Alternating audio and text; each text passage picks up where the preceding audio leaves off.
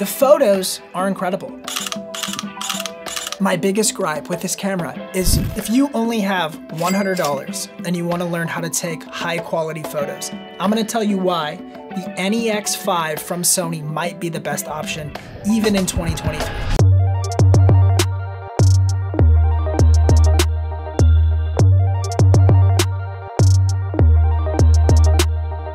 My family is about to leave in the morning for Disneyland.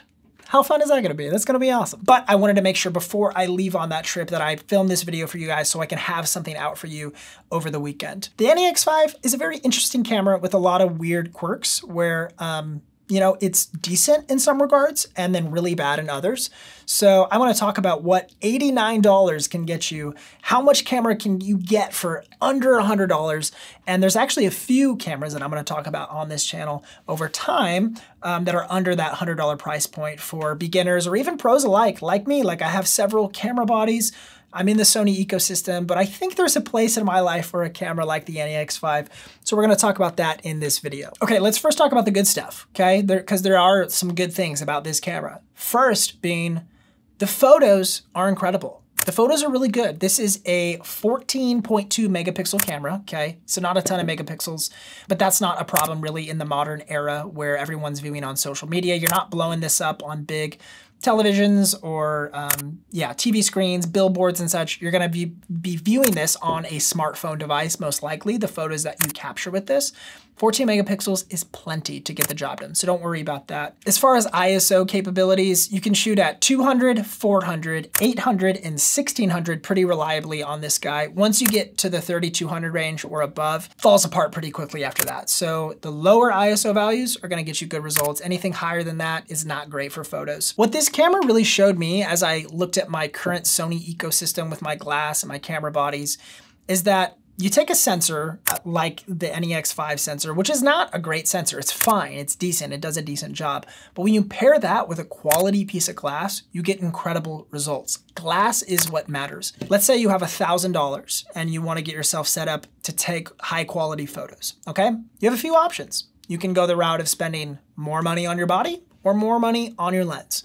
The problem with spending more money on your camera body is that your camera bodies, you're gonna upgrade every few years or so. I mean, you might have a camera for several years, but the technology of these camera bodies really does increase over time exponentially. I mean, you take a look at what we had 13 years ago and what we have now, as far as camera technology, wildly different versus lens technology has not iterated as much over time. So my recommendation to you would be, if you're not in the Sony ecosystem, a great way that you can get yourself what I call like a lens host, okay? Since it uses the E-mount lens system, you could spend $89 on a camera like this and then spend your other $910 on a quality piece of glass. A lens that I really like to pair with the Sony NEX-5 has been the Sony 20mm f1.8 lens. This lens can be found used, I think I found it used actually for around $650. But I think newer, they're closer to like the $800 or $900 range. So right there, there's your $1,000. You buy the 21.8 in this camera, and you can take that 20mm piece of glass from body to body over time. So if you upgrade to the A7 IV or the A7S III or the FX30 or even the FX6, if you want to be like a cinematographer one day and use a high quality cinema camera, you can use that 20mm piece of glass on all of those bodies. As long as you take care of your lenses, it's going to last for a super long time. This guy right here is a great lens host. Okay, that's enough about the photo side, and that's kind of where the good stuff about this camera ends, because as you get in video, the video of this camera, the video quality, the video capabilities, it's all terrible. Before we go any further, if you feel like you're getting value out of this video, make sure you smash that like button and subscribe if you haven't already.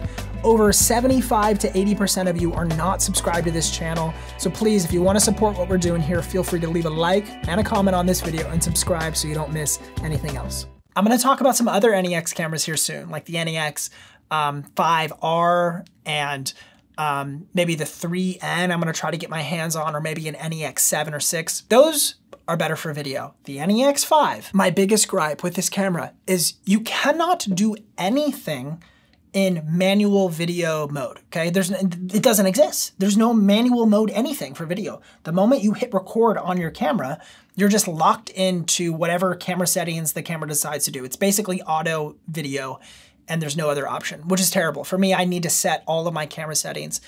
And it shoots in only 1080p, 30 frames a second, okay? So you can't change anything. You can't do 24, you can't do 60. You're locked in auto exposure and 1080p, 30 frames a second. That's all you get with this camera. I'm gonna show you a bunch of footage here on the screen that I shot with this camera, and there's just a ton of artifacting, even in like an outdoor environment. This thing just doesn't have a good bit rate and doesn't shoot in good codecs to be able to get reliable video results.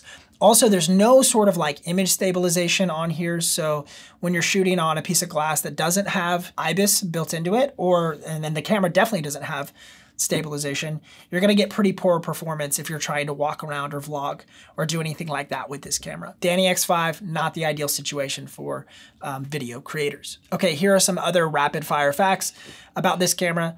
It doesn't come with a flash. You can actually attach like this weird flash unit to the top of this. I wouldn't use a flash, don't worry about it. Second would be the autofocus. The pro here is it does have autofocus and it does work most of the time. The con here is that it's pretty slow and unreliable in a lot of situations, especially low light. So if you're outdoors in a well-lit environment, autofocus will be fine, but if you're in more of a dark scene, it's not gonna work well for you. So the autofocus suffers in a lot of situations. The menu system on this is super old. I love the new Sony cameras. It's a lot more intuitive. This feels like you're using like a Game Boy Advance or something. In order to get to the ISO settings, you literally have to like go into the menu into like color and brightness and then change your ISO setting. I think that's a super strange way to do it.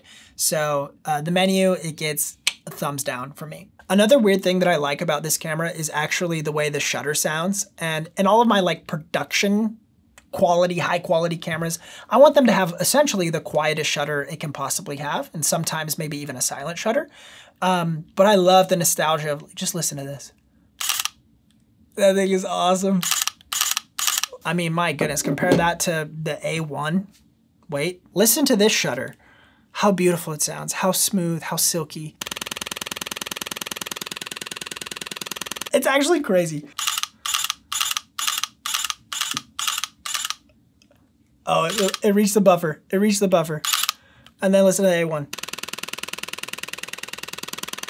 This is the cheapest and probably the lowest level NEX camera I would even consider purchasing. There are some other NEX cameras that I want to talk about here on this channel, so make sure you subscribe if you haven't already so you can make sure you don't miss those videos when they do come out. Thanks so much, guys. I have more videos you can check out on this channel right here. Thanks again for stopping by. Much love.